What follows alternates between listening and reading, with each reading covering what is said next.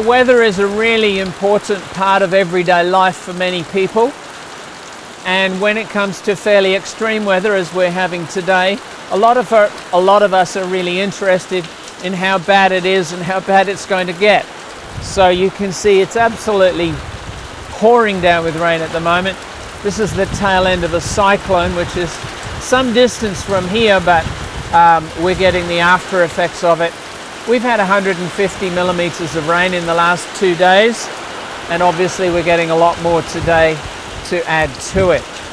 So I thought I'd take this opportunity just to talk about a really useful topic that you can adopt in your classroom for teaching primary students, and that is the weather itself, and specifically rain and measuring rainfall. Now, rain of course is a liquid, and so we might, if we didn't know better, we might assume that we'll measure the rain in litres, because that's how we measure liquids. But of course that depends on the area of land that the rain is falling on, and so you can't just say this is the number of litres of rain that have fallen without saying over a certain area. So one thing I like to do is to do that sort of calculation and say, well, on your house block or on the school grounds perhaps, how much water actually fell. And the thing that I've been surprised with when I've done that is it's amazing how much has fallen.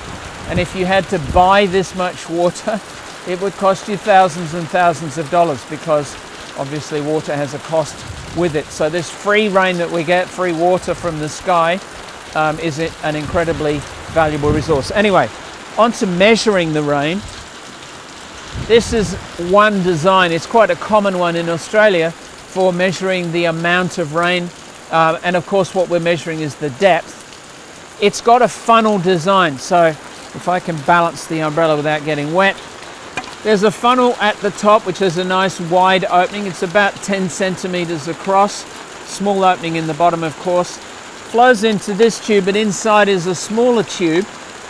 And this has a multiplying effect. So because of the size of the funnel compared to the size of the tube, 1 millimeter of rain falling through the funnel becomes 1 centimeter of depth in the small tube. So there are markings on this tube that go up to 26 at the very top, and that is 26 millimeters of rain, even though the tube itself is 10 times as high as that. So that allows us to measure even quite small depths, like 0.5 millimeter is not difficult to measure with an arrangement like that. So if you have an example of a rain gauge that you can show your students, you can investigate that with them. If you were to measure with just a straight-sided cylinder, like an empty tin can or something like that, you could show the students how difficult it is to actually measure the depth without some way of multiplying it in a form like this. So let me just put that down. So there's quite a range of topics that you can investigate with your students to do with the amount of rain that's falling. As I said, once you've measured the depth, then you could multiply that by the area, knowing that 1 millimeter of rain over 1 square meter will give us 1 litre of rain. So there's a nice simple conversion that we can do. And the other thing we can add to that is 1 litre of water weighs 1 kilogram.